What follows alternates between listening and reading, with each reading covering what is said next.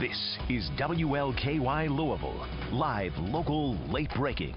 Your complete news coverage for Greater Louisville starts right now. Good evening, I'm Vicki George. We begin tonight with late breaking news. Within the last few minutes, Kentucky State Police announced the arrest of a man wanted in a Hardin County murder. The U.S. Marshals Fugitive Task Force tracked down Timothy Cruz to a hotel in Louisville today.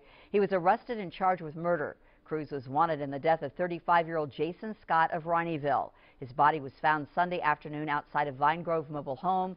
Police received a call about a fight there. Investigators have not said how Scott died. Cruz is being held in the Hardin County Detention Center on a $500,000 bond.